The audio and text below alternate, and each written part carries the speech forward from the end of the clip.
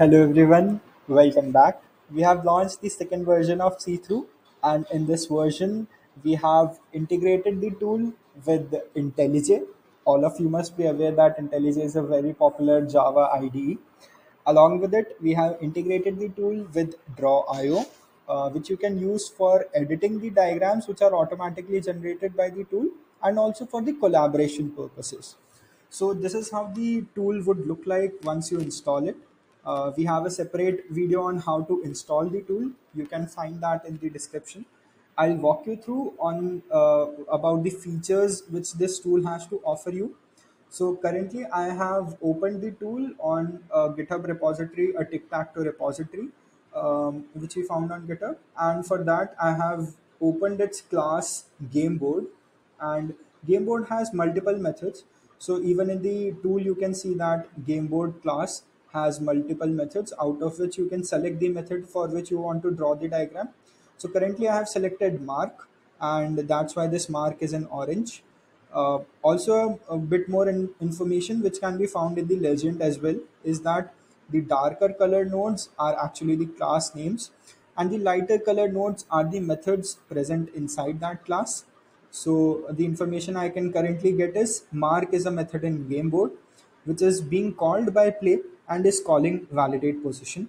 I can even find information about the parameters. So I can know that mark is receiving three parameters: integer row, integer column, and player. And mark is returning back boolean. And similarly, I can also know that mark is sending some information to validate position, and validate position is actually returning void. So it's not returning back anything to mark. I can keep selecting more methods and the diagram will keep updating. I can even update my code.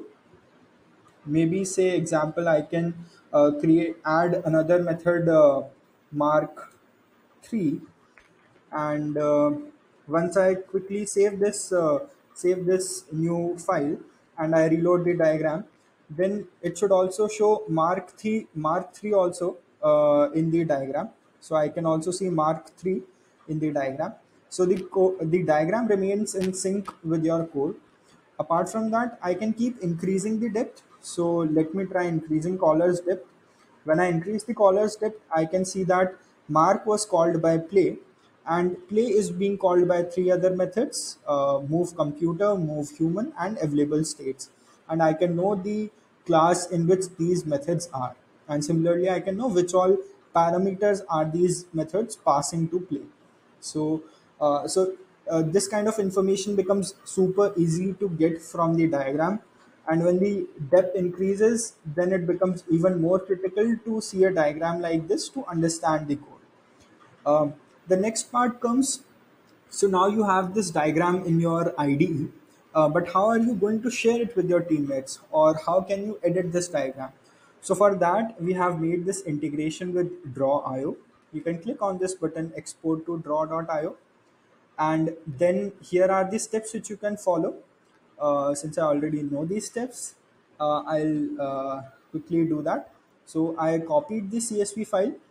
I will click on redirect to Draw.io, and this opens up a window in my Chrome, and that window is for Draw.io.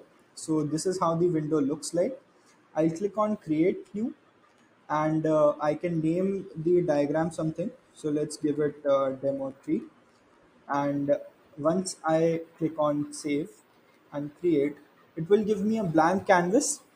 Please note that I am creating this diagram in my Google Drive so that I can share it with my teammates. Um, Now I'll click on insert, advance, and CSV, and in this I can paste the CSV which I had copied and click on import, and this actually imports the diagram which was drawn for me. uh, and now I can edit this diagram. I can share it with my teammates. So I can click on share and share it with my teammates with different ways which Draw.io supports.